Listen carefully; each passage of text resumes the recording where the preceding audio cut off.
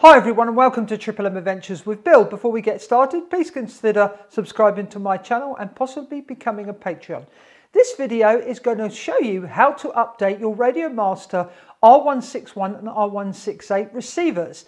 I'm going to be using the TX12 to do the update, so let's switch over to first we're going to look at the cables that we need to make up to be able to do the firmware updates. Now, before we move on to updating the firmware on our receivers, we need to make up some leads. Now, this is the R168 receiver. We can use a normal servo plug to plug into our receiver. Now, this is where we've got the power in the middle. Now, at the other end, we need to swap over. So we can still use one of these cables, but we'd have to swap it over. I just made these cables up because I had the plugs. So now we've got to switch over the power and the ground. So this goes into the radio that way. So it's signal at the bottom, it's ground in the middle and live at the top. So that's a cable that you would need to make up for your R168 to be able to update the firmware on your TX12. Now let's take a look at the R161, which is slightly different. Now this is the cable that came with the receiver, which is set up for S-Bus. There were two more wires which I've taken out because I'm not using them. But if you take a look at our plug that we're going to do the update with, we've had to swap this around. If I turn that over, you can see we've had to move the yellow pin from pin 3 to pin 4. This is so that it plugs into S port on the receiver. So I happen to have another plug, so I made this up. But you might need to just take this pin out and put it into pin 4. And at the other end, of course, we have to do the same swap we did with the R168 receiver, and that is to swap over the ground and the power.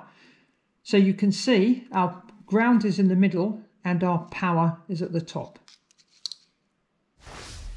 Now let me show you where to download the firmware. We're going to go to the RadioMaster website. I'll leave a link in the description below, and we go to support. And we're going to go down to the receivers. You can see them here. So we want the R161 first. And we can go to downloads, and there's the firmware. So we're going to click download. And you can see the firmware is being downloaded at the bottom there. Okay, that's done. Let's go back. And we're going to go to our second one, the R168. Do the same again, firmware updates.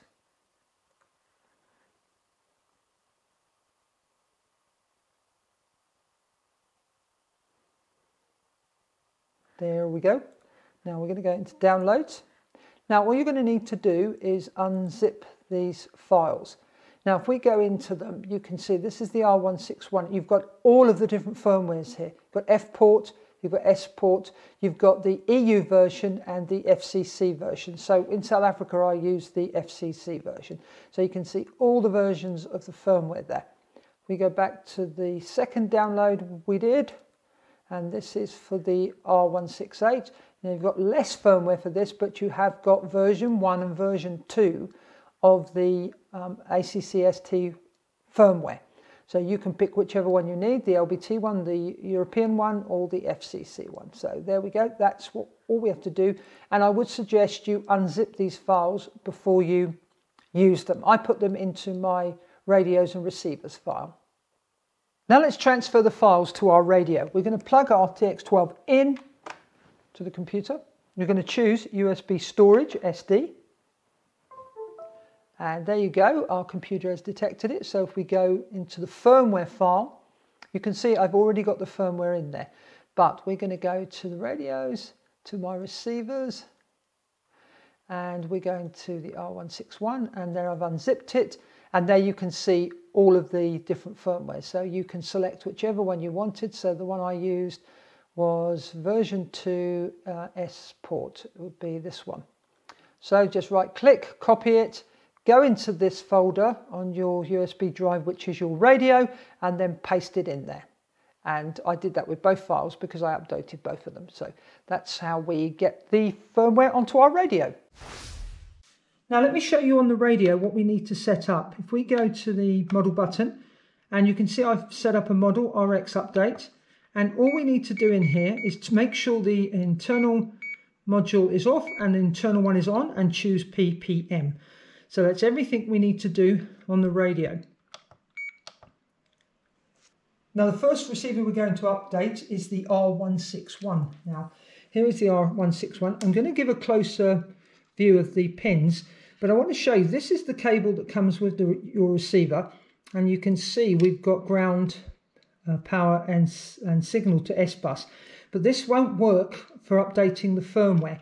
So what we need to do is I'm going to take that plug off, and I'm lucky I had some spare plugs, but you are going to have to change this so that you're going to move the yellow pin from from S-bus to S-port. So from pin 3 to pin 4. So when you plug this in, and I'll do a close-up picture, you're now plugged into your ground, your voltage and S-port. So now we're ready to update that. Now I've taken the back of my radio cover off of the JR Bay. Now you must be very careful here. You now need to plug your cable in with the signal at the bottom, then the ground, and then power. So this you just must be very careful with. Okay, there we go. And you can see now the receiver is powered. Now we need to go to our system menu, and we're going to go across one, and we're going to go into the firmware where we earlier put the firmware for this receiver. Now you can see all my firmware that's in the drive. So now we are going to make sure we pick the right one, and this is the R161, and we're updating it to version 2 of the ACCST firmware. So we're going to push enter. Now you say flash external, and you can see now it's writing. I'll leave this in real time. Do not interrupt it once this has started, so make sure your battery on your radio is fairly well charged.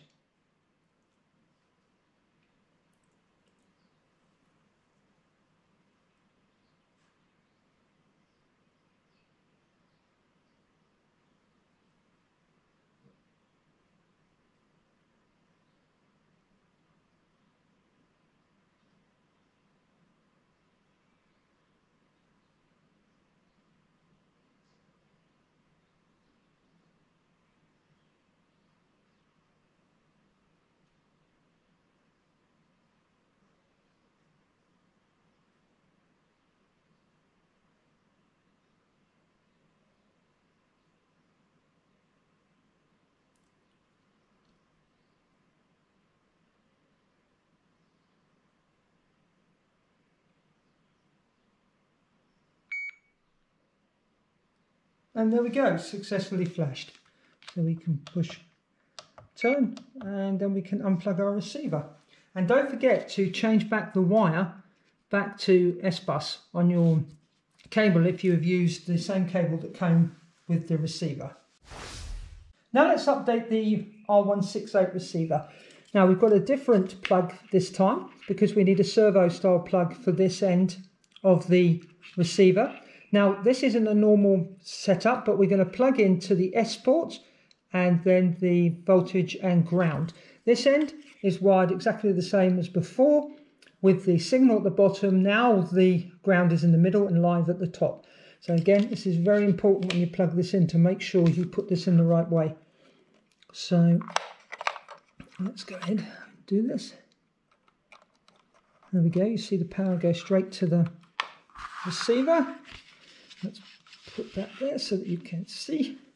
Now I'm going to do the same thing again. We're going to go to our system menu, and I'm going to go across one, down to firmware, whoops-a-daisy, down to firmware, and then go to the, make sure it's the correct firmware, it's version 2 for the R168, and flash internal, external.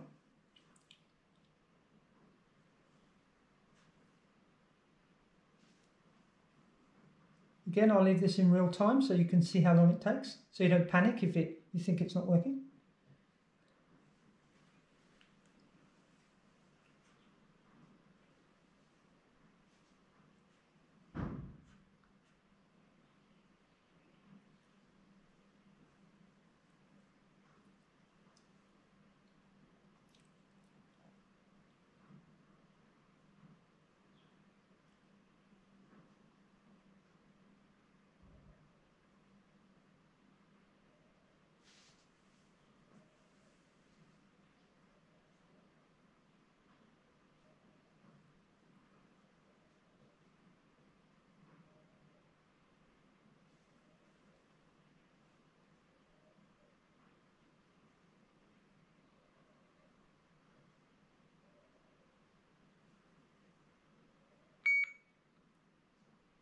And there we go, we've successfully flashed the firmware.